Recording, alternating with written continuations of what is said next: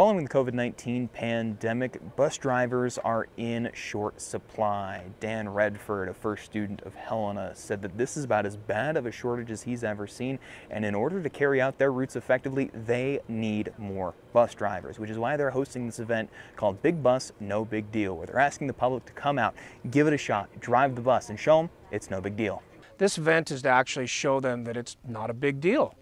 Once you get up and get in the seat where you sit up high, we have the trainers that are going to ride with them and show them that it's not hard to drive a school bus. It's actually pretty easy.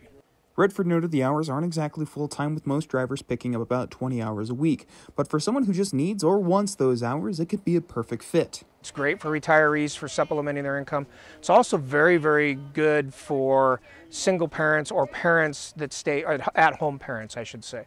If your child's over 1 year old, you can bring them with you on the bus. So while I may not be a retiree or a stay-at-home parent, I figured I'd give it a shot and see if driving a bus was a challenge.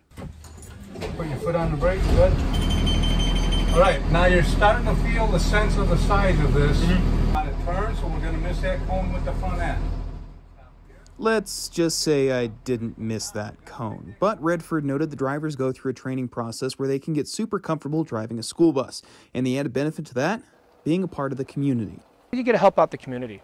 You know, driving school bus is very rewarding. You get to know these kids. You get to become almost calling them your kids. I have lots of drivers that go, hey, I don't want to change routes because these are my kids. For more information on how to become a bus driver here in Helena or even around the area, you can find that online on our website. Reporting in Helena, Sam Hoyle, MTN News.